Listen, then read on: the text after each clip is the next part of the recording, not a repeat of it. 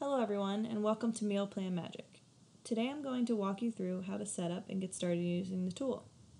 You will notice that when you open the spreadsheet, there are colored tabs along the bottom. Each tab is a different section of the tool that serves a purpose. We will get to each one, but the first place you'll want to start is the Setup tab.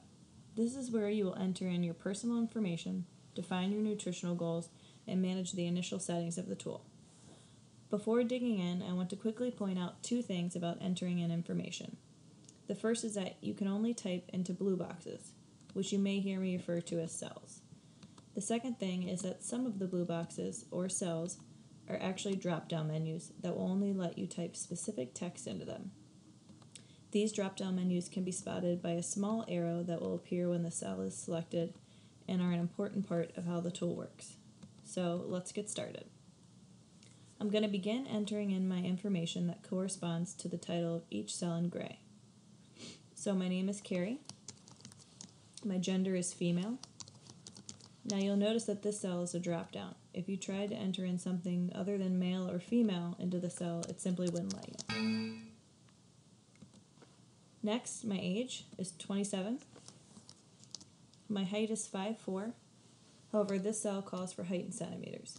If you don't know your height in centimeters or you cannot look it up, then you can enter in a number and it'll show you other formats so that you can play around with it until you get it. Also, you don't need to enter in the metric as the cm will automatically appear. Same goes for the other cells. My weight is 118 pounds, and you'll notice kilograms to the right of the cell. Your body fat is optional. However, if you know it, then you can get a more accurate reading on how many calories you should consume each day. So my body fat is currently 19%. Lean body mass will auto-calculate if you know your body fat.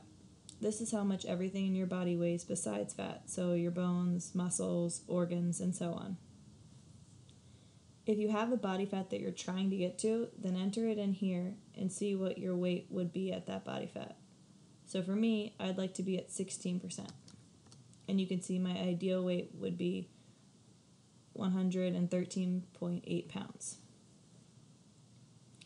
Your BMI and lean BMI will also be calculated, which are indicators of your overall body composition and fat. A BMI between 18.5 and 24.9 is normal. Higher than 29 is considered overweight, and under 18.5 is considered underweight. Body type is a very important part of how your macros are determined since everyone's body responds differently to certain calories. To figure out which body type you are, read the description below and reference the image. If you're still not sure, you can click on the image here to be directed to a survey of questions that will guide you through figuring out your body type. Notice that when I pick my body type, the suggested macros are adjusted. If you find these macros are not working for you, you can customize them in the next steps. Now we're going to pick your goal. The tool comes preloaded with settings for the 4 most common goals. However, you can choose to customize your goals as well. If you choose to create a custom goal, you can choose your own calorie deficit, a negative percentage, or surplus, a positive percentage. This is the percentage over or under the calories your body burns in a 24-hour period, which is known as your TDEE, or Target Daily Energy Expenditure. You will also notice to the right you can enter in your own macros. Be sure that they add up to 100%. If you're not sure what macros you should be consuming, then you can choose a preset goal. I'm going to pick a goal to lean out to get a better understanding of how that works. Your activity level includes all activity throughout your entire day. As estimation, we suggest choosing your activity level for 2 to 4 weeks and adjusting as needed depending on how your body is responding to your calorie intake. Next is where we pick the method we're going to use for calculating our BMR, or basal metabolic rate, which is the amount of energy your body requires to perform its normal vital functions at rest.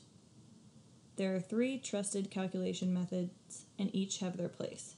Read about them to the right and see which suits you the best. The Catch-McArdle method is the most accurate method. However, it does require you to know your body fat percentage. Your target daily energy expenditure is calculated by multiplying your BMR by an activity level multiplier, shown to the right. You will see your deficit or surplus percent to the right, which is what your TDEE is modified by to calculate your daily allowance. Choosing the number of meals will dictate your calories per meal, which will be a useful reference when creating your meal plan in the next few steps. Weather environment as well as activity level are used to determine the recommended amount of water you should drink per day. Since you've inputted all of this information, it was easy to display your max heart rate, which can be used as a reference in your fitness program. Lastly, you should pick the first day you are meal prepping for.